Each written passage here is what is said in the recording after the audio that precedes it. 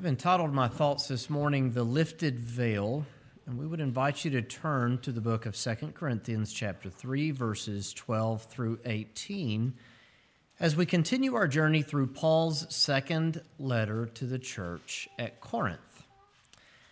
I have to say, as we begin this particular message, that our focus today is on something that is both prophetic and relevant.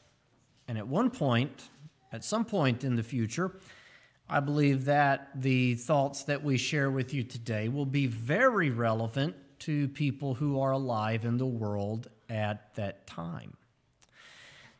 The message today regards the Jewish people, God's dealings with them in the world, and will speak to subjects such as the Lord cutting them out of His blessings as a people, as it were, their arguably future restoration into those blessings, and even, as we come to the end of our thoughts today, even a great trouble that they will experience along with the camp of the saints at the end of time.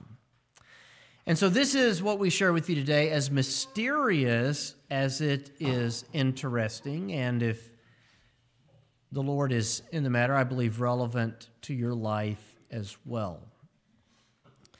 As a final note of introduction before digging into the text for today, and I want you to hear me very clearly, anytime that you are dealing with Bible prophecy, it is always much clearer in hindsight than it is beforehand. A couple of examples of that. In the book of Daniel, you have one of the most famous prophecies in the Bible, literally a timetable that would be fulfilled in absolute perfection between the decree to rebuild the holy city and the coming of the Lord Jesus Christ, culminating in the people of the prince coming and destroying the temple. Daniel says that will be 70 weeks. It was 490 years. It was 70 weeks of years. Could they have predicted that in advance? I mean, week 71 gets here. Hey, wait a minute. The decree was made. When is this going to be fulfilled? It was 70 weeks of years. What's another one?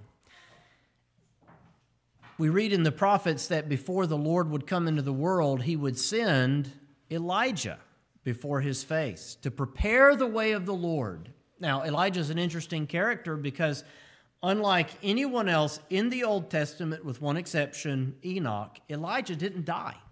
He was carried up to be in glory in a chariot of fire, and so we have prophecy that Elijah would be sent before the coming of the Lord. They expected that prophecy to be fulfilled by a chariot of fire landing in this world, Elijah walking out of it and saying, "Let me now usher in the coming of Jehovah in human flesh."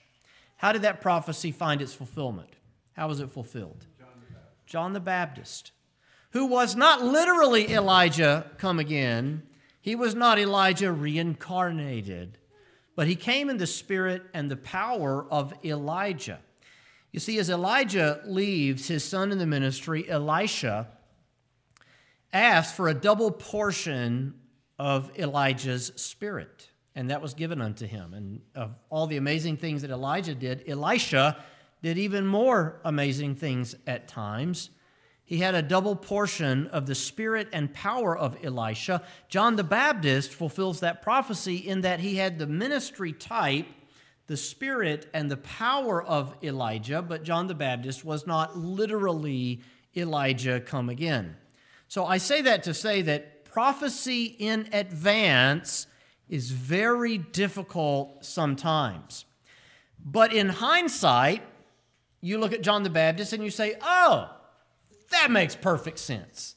Daniel's 70 weeks of years. Oh, perfect sense. In fact, we can plug in all of the various details of human history between the decree to rebuild and the destruction of Jerusalem, and it literally plugs in as if you're going through a simple algebraic equation giving the numbers that are represented by the letters. And we still don't realize why they invented that, right? You had to learn it, but you don't really know why. Don't you shake your head at me, Rachel. All right, get back on track. It literally plugs in the 70 weeks just like you're solving an algebraic equation. And we still hate, I'm still mad they made me learn that in school. It's very easy to understand in hindsight. Let's look at 2 Corinthians chapter 3. We will begin in verse 12 with our reading, but we're going to refer back to some of the things that we talked about last week as we just briefly review, because it will be relevant to what we're going to talk about today. Seeing then that we have such hope, we use great plainness of speech, and I would insist that biblical preaching needs to be great plainness of speech. You say, Brother Ben, you're just a very plain-talking individual. I hope, because I hope you'll understand what I say when I get into the pulpit. I've heard it said of men that he's a very deep preacher, and it's really hard sometimes to understand what he's saying. But if I'm talking to you in such a way that you don't understand what I'm saying, I'm not actually doing my job. Because the preacher is to seek out acceptable words and to present the word in such an easy-to-understand way that you and I can understand and apply what the preacher says to our lives, either by way of clearing up our understanding or teaching us how to live. And so Paul says that we use great plainness of speech. Amen. And not as Moses. Now, how did Moses not use great plainness of speech? And not as Moses, which put a veil over his face. Moses, as we talked about last week, which we will review just a moment, was glowing after spending time on top of the mountain with God as he received the law of God. Because of that, his face was glowing, and the children of Israel were terrified. Moses didn't realize he was glowing, but he was glowing, emanating the glory, the residual glory that he absorbed, as it were, in the presence of God. He was radiating, and the children of Israel were terrified. He had to put a veil over his face. Now, the veil is going to be used in just a moment as a metaphor for the children of Israel's understanding of the New Testament reality of Jesus Christ and him crucified. There's a veil. There's an obscurity there. Moses was obscured in the sense that he covered his face because they could not look at him. Let's keep reading. That the children of Israel could not steadfastly look to the end of that which is abolished, but their minds were blinded. Their minds were blinded. The word that we're going to look at a couple of times today from a couple of different passages is the word blind. To be blind to something.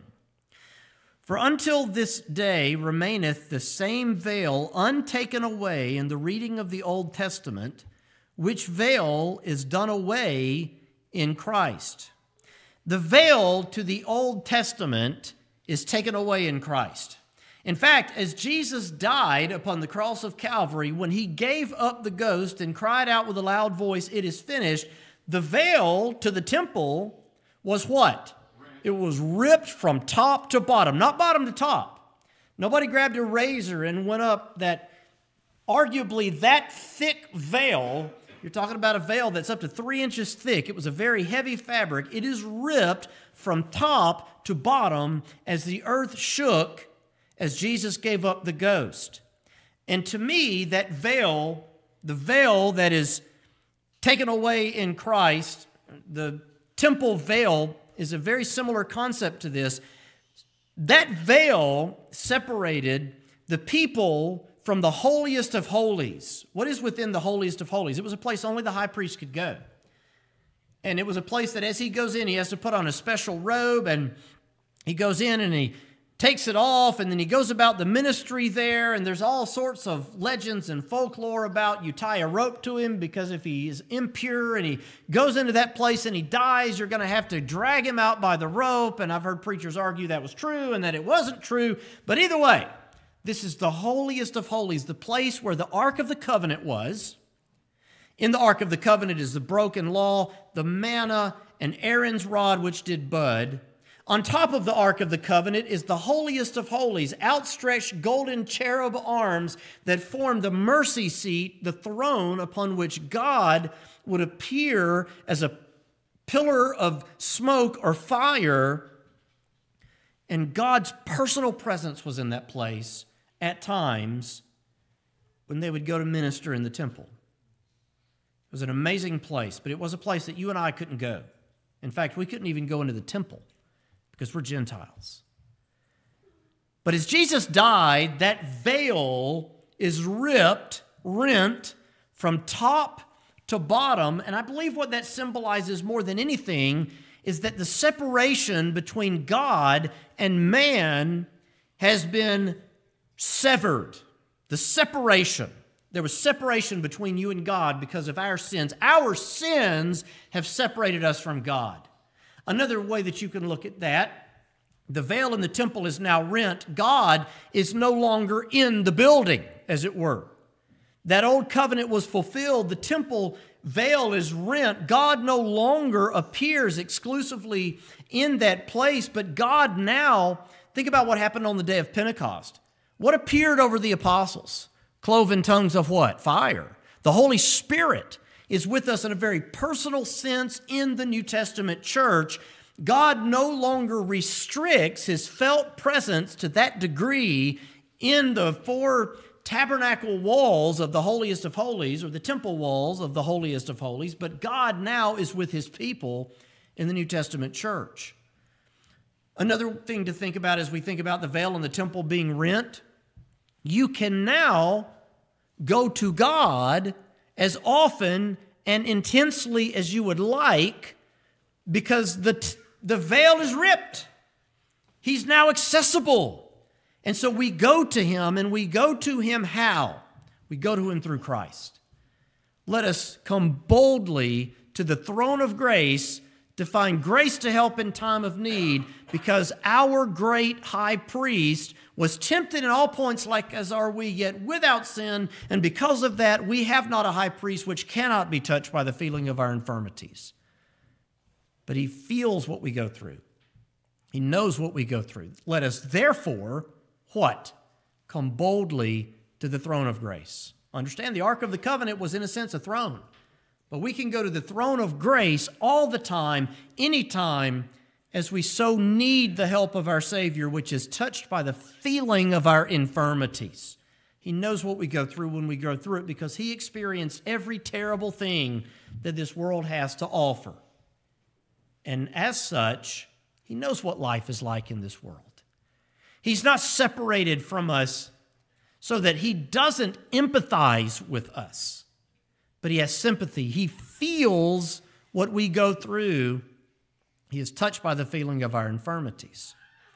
And so this veil is done away in Christ. The veil on the heart preventing the sight, and I would also add the veil of the temple that is ripped. This symbolizes so very much.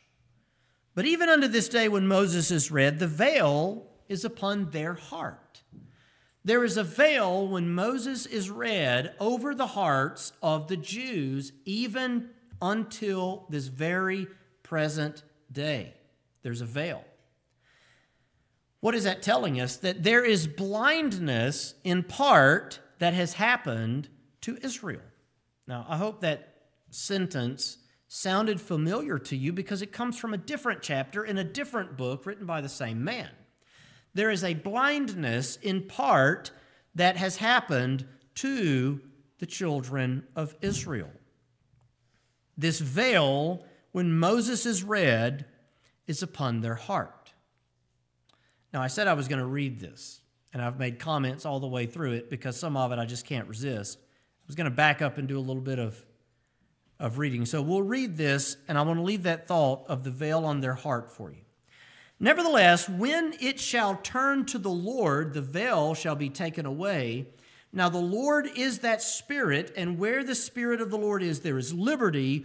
But we all, with open face, beholding as in a glass the glory of the Lord, are changed into the same image from glory to glory, even as by the Spirit of the Lord. By the way, why you can see the truth is because of the Holy Spirit. Why you understand more about the Word of God every time you open it and study it is because of the Holy Spirit. Where the Spirit of the Lord is, there is what? Liberty, freedom.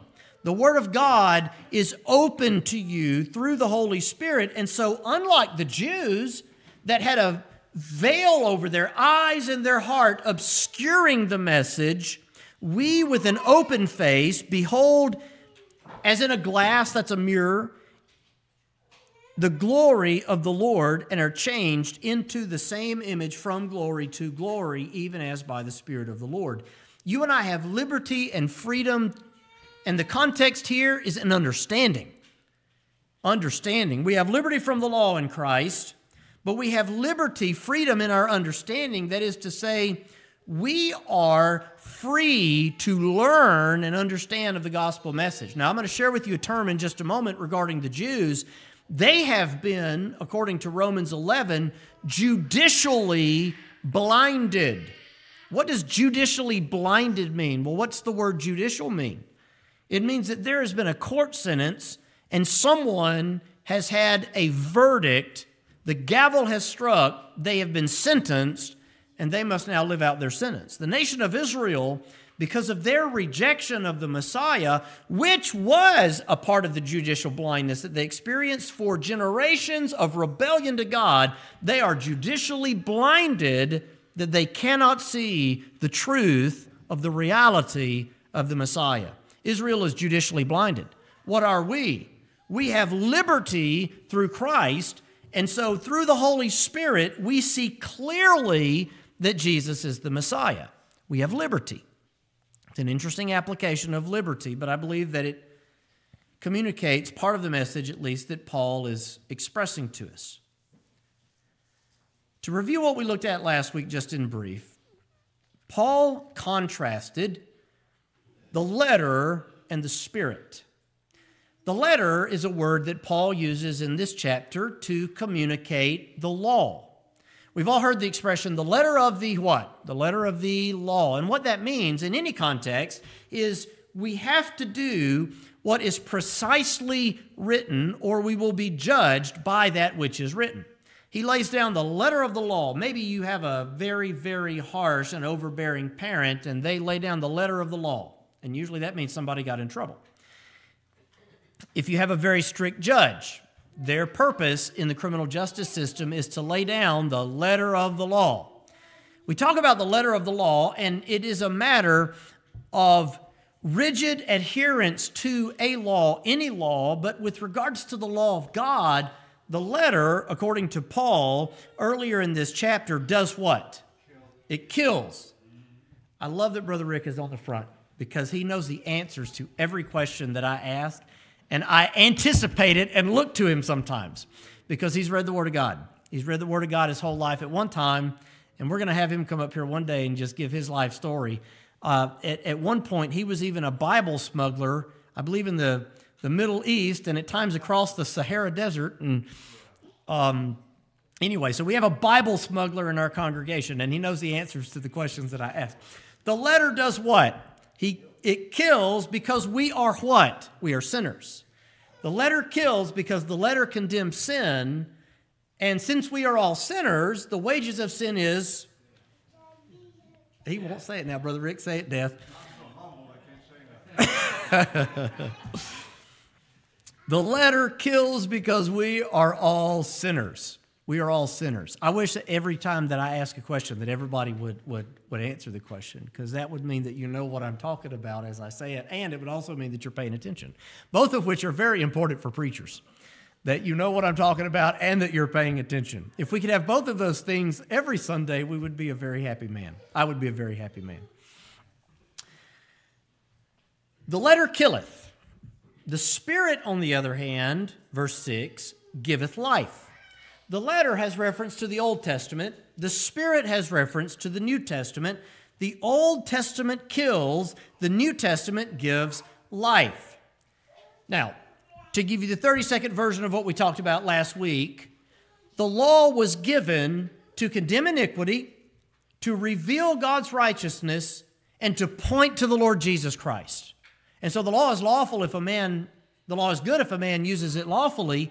To lawfully use the law is to point to our depravity, God's righteousness, but through time to the Lord Jesus Christ. And so when you read an animal that is offered, it's got to be without what? Blemish and spot. I like it. Y'all are actually all answering the questions now. The law says a lamb must be without spot and without blemish. What's that pointing to? That Christ is perfect, without spot and without blemish. But that lamb had to do something, didn't it? It had to die. And when it died, its blood had to be sprinkled by a priest in a sacrifice. What's that pointing to? The death of Christ. Who had to kill that lamb and offer its blood as an offering? The priest, pointing to the Lord Jesus Christ. So the law was good. Notice, to the Jew who knew everything about the letter of the law, there is a veil over their heart when Moses is read. Well, they could read the letter of it and know that a bull had to be offered or a lamb had to be offered, and it had to be offered on the certain day. But they missed the point of it. The point of it was Christ. It's pointing to Christ. You can take the first 5 books of the Bible and preach Jesus Christ 365 days of the year. You can take those first 5 books of the Bible and you can preach Christ. When you read Leviticus, everybody's like, oh, Leviticus, it's so boring. Every time you read about an animal dying in Leviticus, it's pointing to Jesus, and then it's not boring. Then it's talking about Christ. You read about the men offering it, it's talking about Christ. You read about what they wore, it's talking about Christ. You read about the purity of not doing this, it's talking about Christ. You read all the things they're commanded to do, it's talking about Christ, because he kept the law to a jot and a tittle. Every commandment of the law Jesus kept from the moment he was born. He kept the law. What's it talking about? It's talking about Christ. Suddenly it's not boring. Suddenly it's not legalistic. Suddenly it's not dry.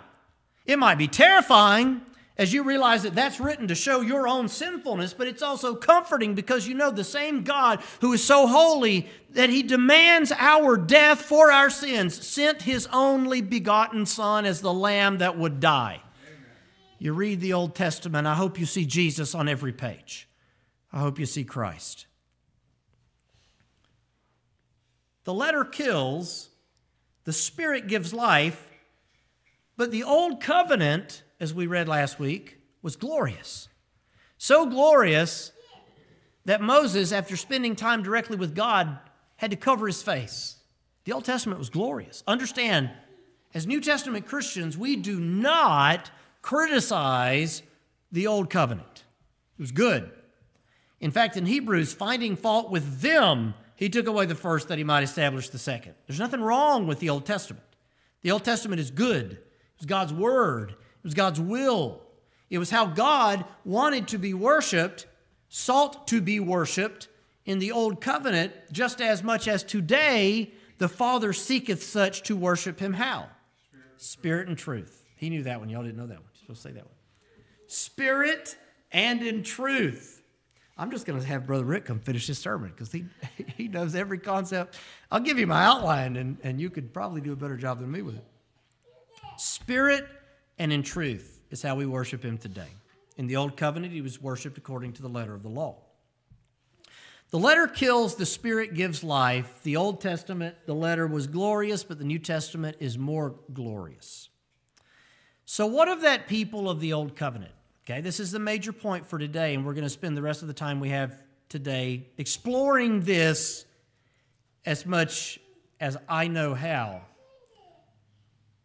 by way of Bible prophecies, more plain Bible prophecies like we're about to read. Is God completely done with them as a people who will worship him? That's the question.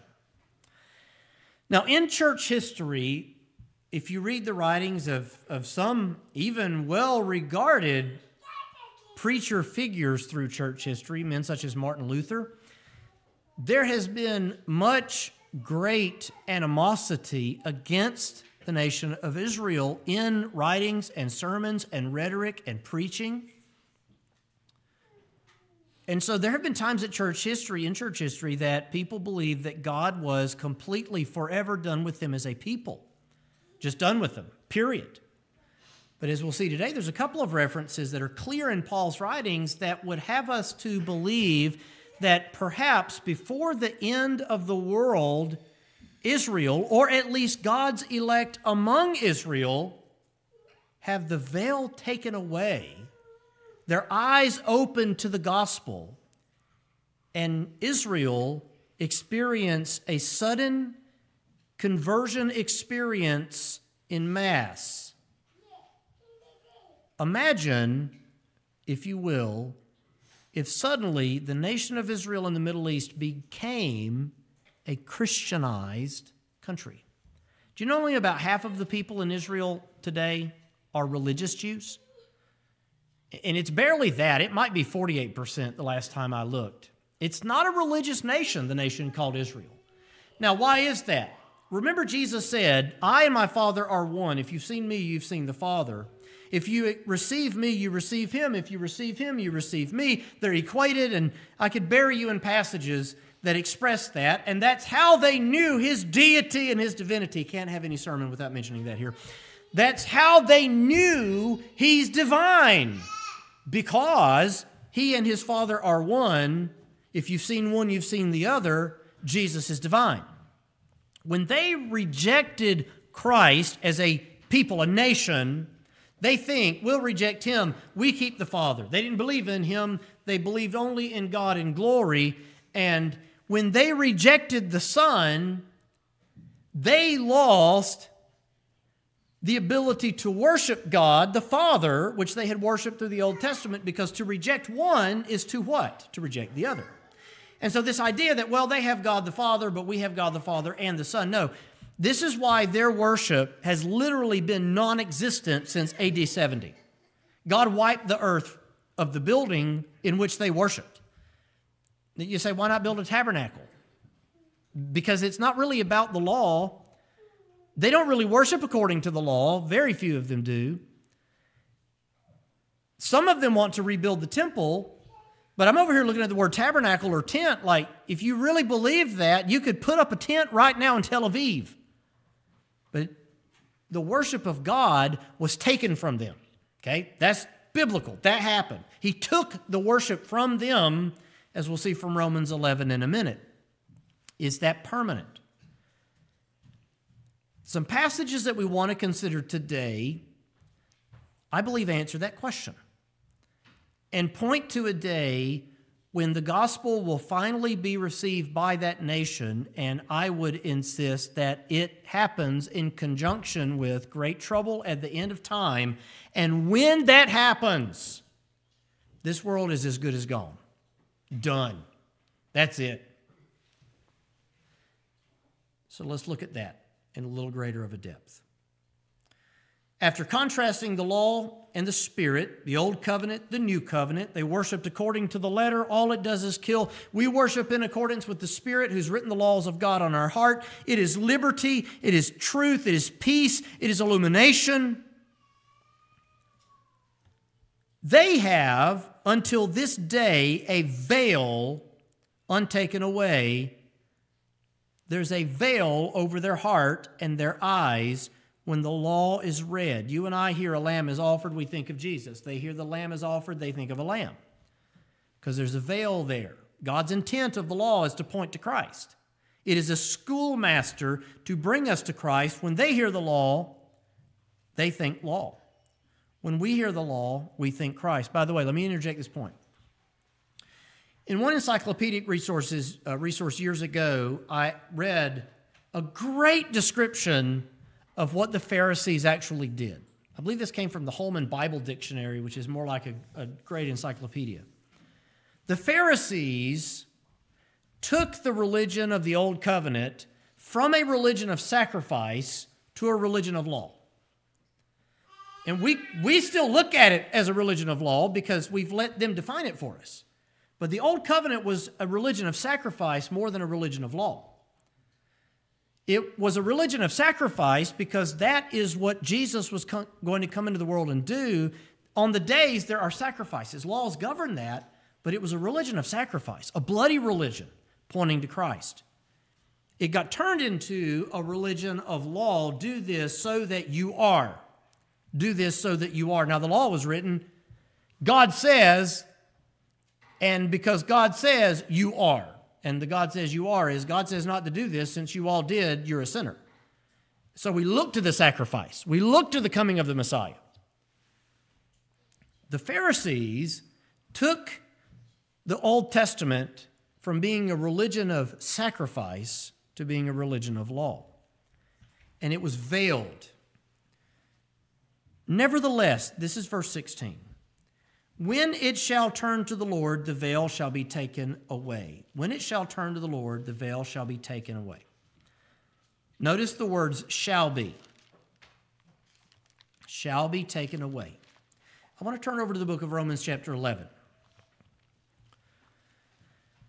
Israel has a veil over their heart so that they cannot see or understand the truth of the Word of God as we understand it in the New Covenant age. The 2020 hindsight of history, the Holy Spirit granting liberty, we understand the point of the law was Christ, the Messiah, the Anointed.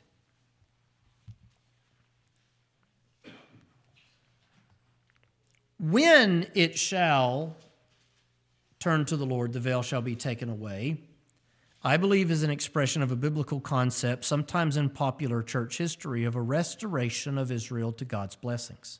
Now, I'm going to give you a huge caveat in just a moment. Like a this is the size of Alabama caveat in just a moment. Huge caveat. Romans chapter 11. Romans 11 offers thoughts about the cutting out of the Jewish people and grafting in of the Gentiles. Now, there's a sense in which they're cut out. There's a sense in which we're grafted in. There's a sense that this grafting has happened, but there's a sense in which it would be erroneous to apply it. Now, I've told you over and over, one of the most important statements a preacher can say is, in the following sense, the sense of the text. That's biblical. That's what Ezra the priest does as he stands up and gives the word of God. He read the word, the law, and he gave the what? The sense of the text. So in a sense is a very important phrase biblically. In Romans chapter 11,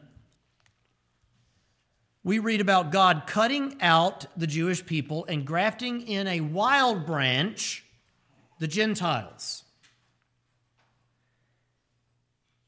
This cutting out and grafting in has reference to God's blessings through the gospel in the kingdom, not the cutting out of people from the family of God and grafting people into the family of God.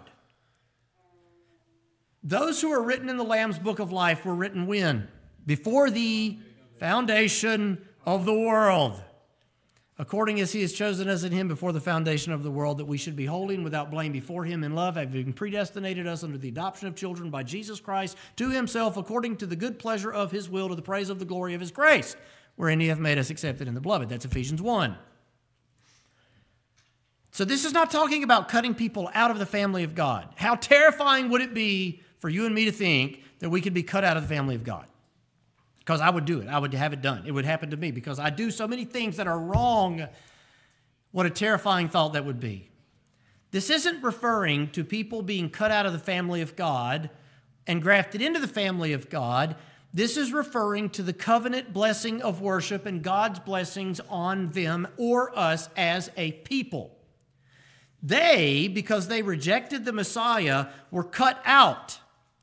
We, as a wild branch, were grafted in. And we're talking not about individuals here, but peoples. This is God's, as Joe Holder defined it, corporate blessings on a people. We know a lot about God's corporate blessings as a people. At no point in American history has everyone in America been a child of God. At no point. No point. God has a people out of every nation, kindred, and tongue, but not everyone in every nation, kindred, and tongue belongs to God. Out of, important words. But God has blessed America because of the faithful in America and their steadfastness to worship him. America has experienced God's corporate blessings on them as a people. Israel was cut out of God's corporate blessings And we Gentiles were grafted in to God's corporate blessings. And that is what Romans chapter 11 is discussing. There are statements in Romans chapter 11 that it doesn't matter your theological perspective. They are somewhat difficult to understand. One thing is very clear. Without sovereign grace being true, Romans 11 makes no sense. Because there are parts of Romans 11 that talks about how God counted us in unbelief and the Jews in unbelief to have mercy upon all. Counts them all in unbelief to have mercy upon all. What in the world does that mean? Well, if you take the common gospel preached in America today, it's nonsensical. But if you understand that God has people out of every nation, kindred, and tongue, there was a period that he winked at our ignorance, but if a person belonged to God in the Old Testament and they were a Gentile and they were ignorant, they still belonged to God. There's no severing that. Then suddenly you understand what he's talking about when he says that all of his children are counted in unbelief, that he might have mercy upon all. And he gets to the end of this chapter and he says, O depth of the riches, both of the wisdom and knowledge of God, how unsearchable are his judgments and his ways past finding out. Who hath known the mind of the Lord? Who has been his counselor? Paul is saying that what I've just said to you blows my mind. That God had people among the Gentiles before they ever knew the word, and they will be with him in glory. And God has people among the nation of Israel, though that nation is cut out of his blessings, they will also be with him in glory if they belong to him, because the gifts and callings of God are what? Without repentance, verse 29, meaning he does not take them away. Now, again, I said, file this under passages that you don't hear preached a lot in America today, because, wait a minute, that makes us uncomfortable. If you're the average American, that goes contrary to a lot of the theology that's taught today, which depends on you. Guess what? Salvation doesn't depend on you. What does salvation depend on? Jesus. If Jesus died for me and I fall into grievous sin, he still died for me. I'll be with him in glory if I am one of the people whose sins he took away. That's what it is finished means. It means it's finished. Now, I don't want to destroy my life in sin, and I don't want to dishonor and displease him. But I got news for you. The finished work of Christ is the finished work of Christ. He talks about the Jews and their cutting out and the fact that we are grafted in. By the way, another caveat, not all Israel are of Israel. Just because somebody was a physical Jew doesn't mean they were a child of God. It's an important distinction. What does he say in John 8 to some Jews? You are of your father, the devil. They're of their father, the devil? That means they don't belong to God. Oh, we got Abraham as our father. Really? If Abraham were your father, you'd love me. Why? Because Abraham's the father of the faithful. There's a much greater point of Abraham's life than just being their patriarch. Remember the promise when God called Abraham out of Ur of the Chaldees? That what would have a blessing through his seed? That all families of the earth would have a blessing through the seed of Abraham. This has been God's intent, to have people worship him among the Gentiles all through human history. Eventually it was going to come to that, and it did. When we went through the minor prophets, do you remember how many prophecies we covered in the minor prophets that pointed to the coming in of the Gentiles? His house shall be called a house of prayer to what? Jews only? To all people. This was always God's will, for people out of every nation, kindred, and tongue to worship him. The purpose of Israel was to show that God makes choice of a people not because of who they were. He says that. I didn't choose you because you're the greatest. You're the weakest. But I chose you because I set my love upon you, as he said in the Old Testament.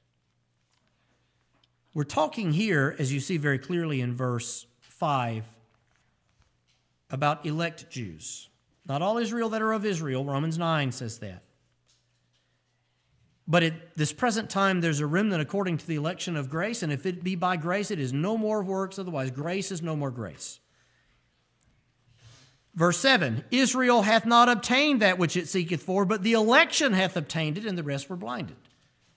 Election obtains something. God's choice obtains something. But despite that, as a people, they are cut out of the blessings of God as a people, as it relates to worship. And I've just got to tell you that there's never been a more afflicted people over the past 2,000 years than the people of the Jews. It's been one affliction after another. Look at the world today. Back up to World War II. It's been that way since they rejected the Christ.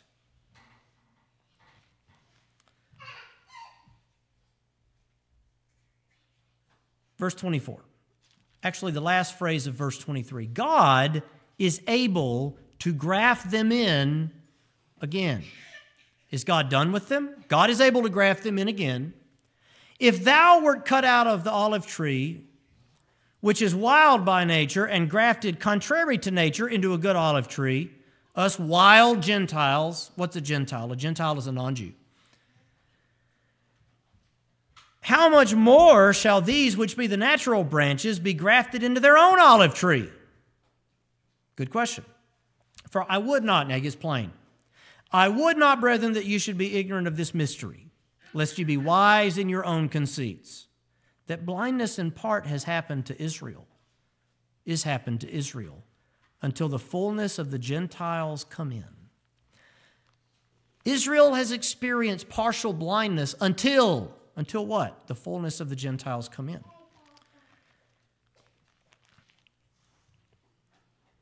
Partial blindness.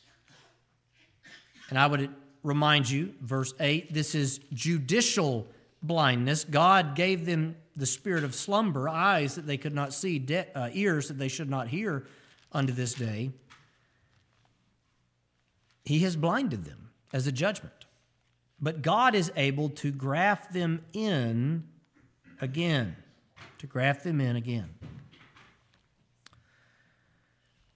So, what is the fullness of the Gentiles? What is a Gentile? A Gentile is a non-Jew. When did the gospel go primarily to Gentiles? Acts chapter 13. Paul preaches publicly. As he preaches to Jews, Gentiles hear and rejoice. The Gentiles say, we want you to come back next week and say the same exact thing again. That's never happened to me. Come back next week, preach this sermon again. Come back next week, we want to hear it again. He goes and he preaches again. As he preaches, the Jews are jealous. Remember Romans 11, they're given the spirit of envy. Eyes that they can't see to provoke them to jealousy as the Gentiles come in as a judgment. That was intended as a judgment for them to see other people enjoy what they prided themselves in, God's blessings on them as a people. Who gets that? Who gets to enjoy that? You. You are the people, the Gentiles, that God has grafted into his blessings.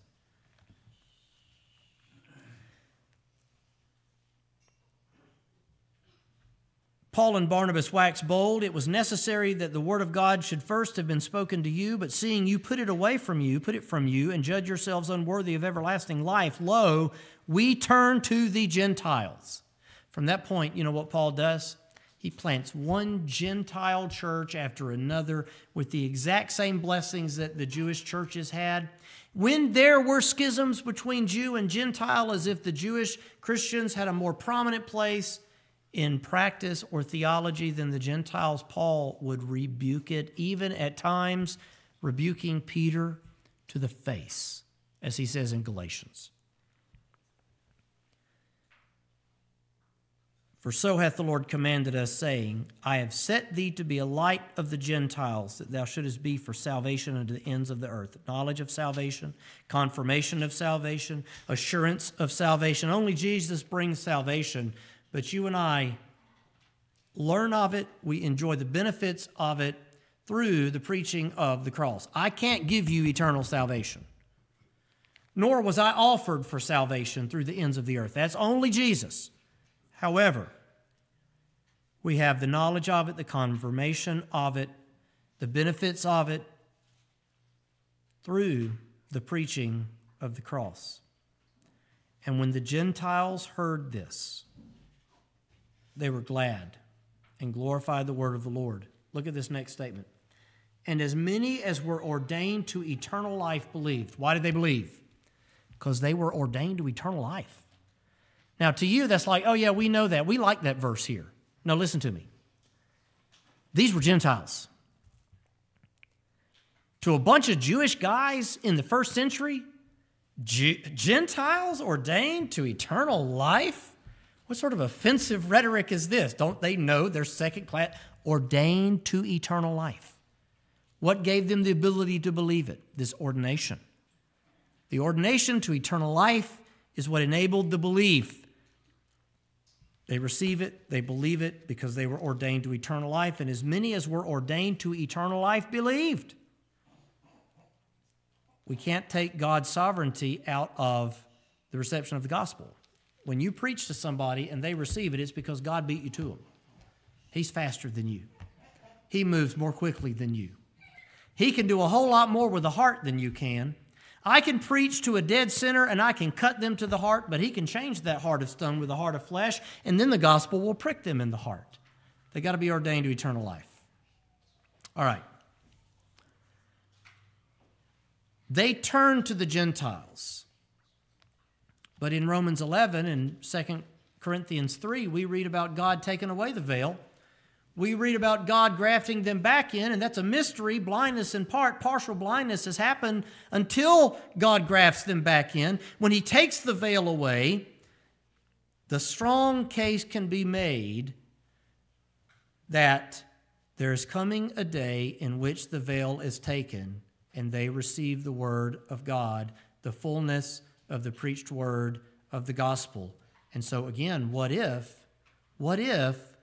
Israel became a Christian nation in the world? What if? Now, let me give you a couple of caveats. This is the one the size of the state of Alabama. If they are restored, it will not be in an Old Testament context. If Israel is restored, it will be in a new covenant context. That's why I said a Christianized nation. If Israel blows up the Dome of the Rock, rebuilds the temple, and begins offering bulls, that is not what Paul is talking about. That would be the old covenant they held on to. God finally wipes it from the face of the earth in AD 70. If they are restored, listen to me, it is in a New Testament context. They will be doing exactly what you are doing on the same day of the week you are doing it. They will be worshiping according to the new covenant. The new covenant. He makes a covenant with the house of Israel after those days, saying, I will put my laws in their minds, in their heart. They shall not teach one another, saying, know the Lord, for all shall know me from the least to the greatest. That is the context, the capacity in which they will be worshiping if they are grafted back in. They will not be offering. And it boggles my mind when I read even good commentaries sometimes, and men that have it right on so many subjects say, this will be a restoration of temple worship, and Jesus himself will sit in the temple and receive the offerings of bulls and goats and lambs. And I'm just thinking, now wait a minute. Wait a minute. If the temple is rebuilt, listen carefully. This is going to be relevant one day. If someone sits in a rebuilt temple and he says, I'm Jesus, come worship me. Please understand that Paul says in 2 Thessalonians chapter 2 that before the second coming of Jesus, there will be a man called the man of sin sitting in the temple showing himself that he's God, receiving worship. If somebody says, I'm Jesus, now come to the temple and worship me, I want you to stay right here in Huntsville, Alabama. Don't get on that plane. Don't go to that temple. Because according to Paul, there's going to be a guy saying that who's not Jesus, but he's referred to as that wicked. That was a term for Antiochus in the Old Testament, but in the Maccabean period, Antiochus, the madman. He's called the son of perdition, the title of Judas Iscariot, the betrayer, and he's called the man of sin, a man of wickedness. This would be grafting them back into what they rejected initially. They will be worshiping Christ in spirit and in truth. Now, to briefly as it is now 12 o'clock, plug in 3 other passages, 3 other concepts. You're like, oh boy, 3 verses, that might take a couple of hours. We're hungry. It'll be just a moment. Matthew 24:14, the gospel will be preached through all of the world for a witness unto all nations, then shall the end come. Matthew 24:14. The gospel of the kingdom shall be preached in all the world. So we live on a sphere. We live on a globe. I'm sorry to break that to you. It is a globe. When you start out going in one direction around a globe, eventually where do you end up? Back where you started. The gospel will go all the way around the world, and I believe it will end up back where it started. And then what happens? Well, what did you just read? Then shall the end come. Then shall the end come. The gospel goes all the way around the world, and then what you have is the end of time. Here's a very famous verse in Matthew 23. You shall no more henceforth see my face until you say, blessed be he that cometh in the name of the Lord. Blessed is he that cometh in the name of the Lord. That's a quotation of Psalm 118.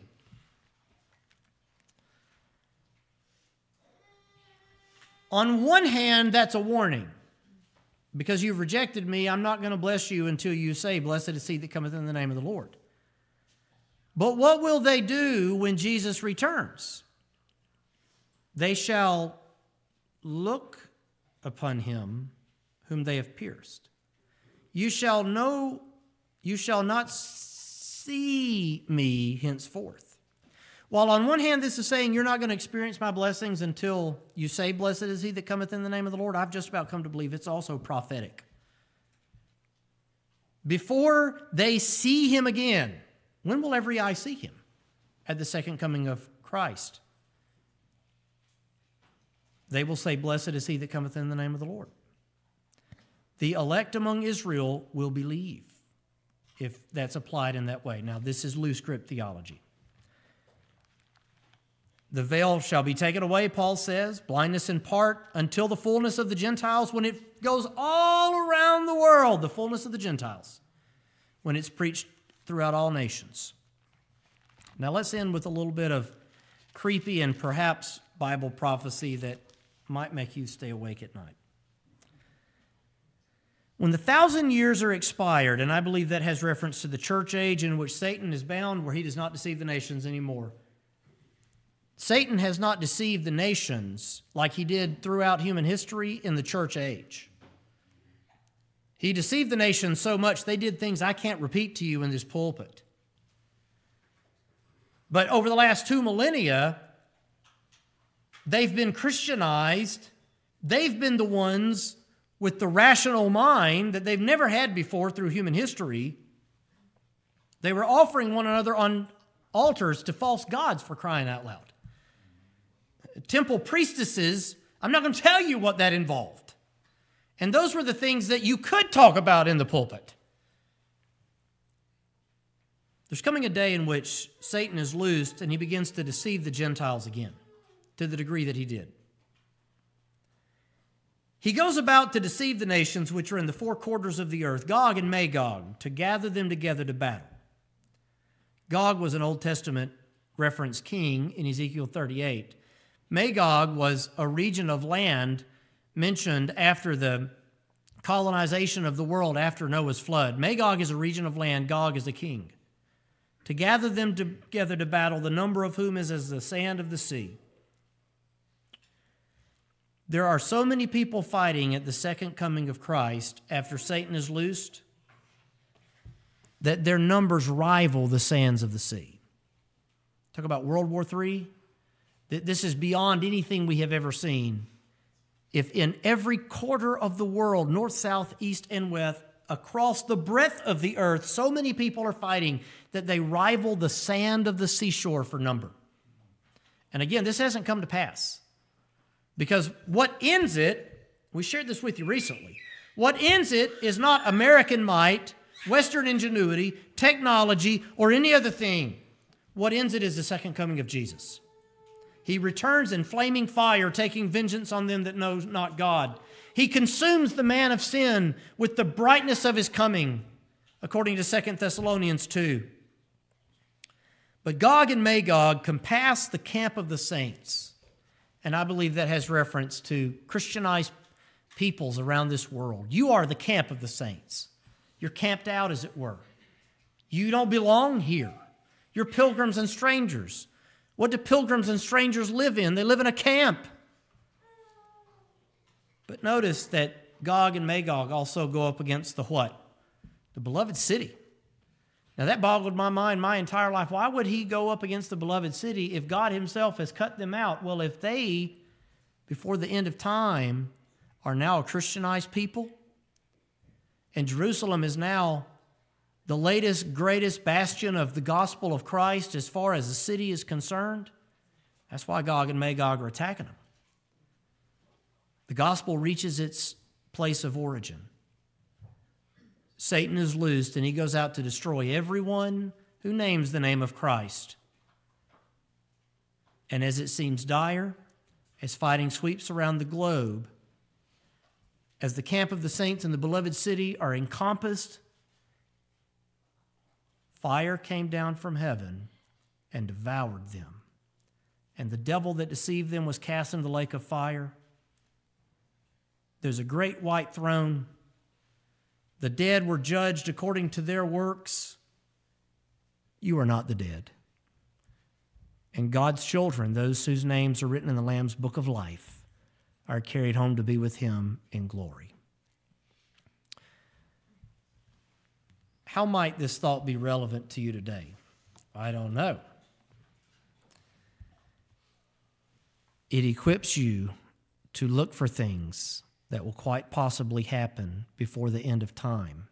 And when these things begin to happen, Jesus would have you to discern the signs of the times and the seasons. When these things begin to happen in the world, Jesus would tell you to look up, for your redemption draws nigh. Let's pray. Father, thank you so much for giving us world history in advance.